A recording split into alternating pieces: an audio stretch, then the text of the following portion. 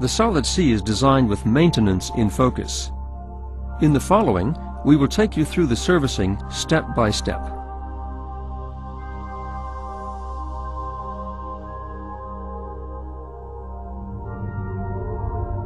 Fit a screwdriver in the groove on the safety guard and it is easily removed. Unscrew the clamps and remove the pump casing. Fix the shaft with a screwdriver and remove the impeller screw and impeller. Remove the O-ring. Unscrew the stationary seal with the tool supplied with the pump. Remove the O-rings.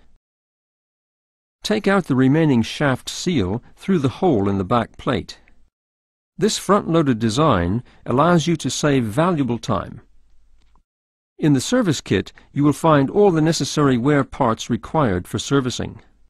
When assembling the rotating part of the shaft seal, make sure that the drive ring pin enters the notch on the rotating seal ring.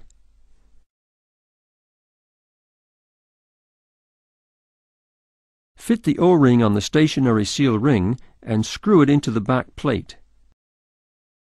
Always lubricate O-rings with food-grade grease or oil before mounting. As for the disassembly, you fix the shaft with a screwdriver.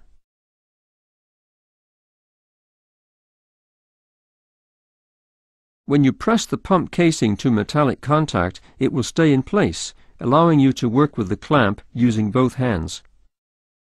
The outlet can be placed in any direction you wish, enabling you to adjust exactly to your pipework. The safety guard is easily fixed with your hands only. Press the guard slightly and it will lock by itself.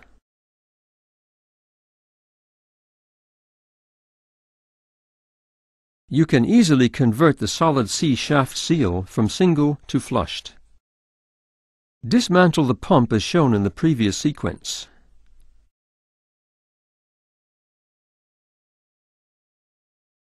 When rebuilding the shaft seal, you must first remove the back plate. Loosen the nuts to remove the back plate and rotating shaft seal.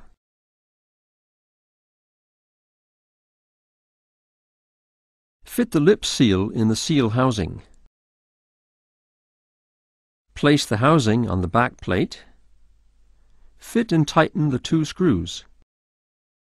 Fit the drive ring onto the shaft.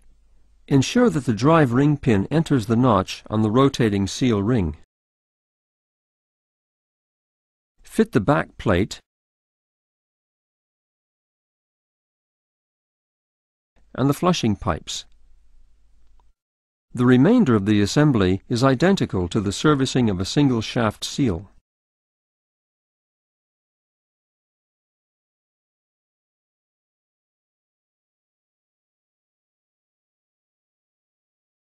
When motor servicing or replacement is needed, follow the disassembly instructions until the back plate is removed, as shown previously.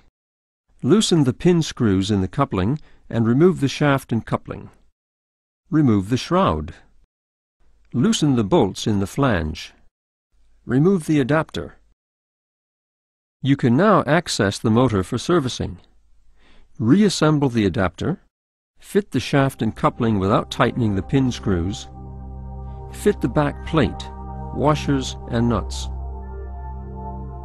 Insert the 1 mm impeller setting tool before fixing the impeller and impeller screw.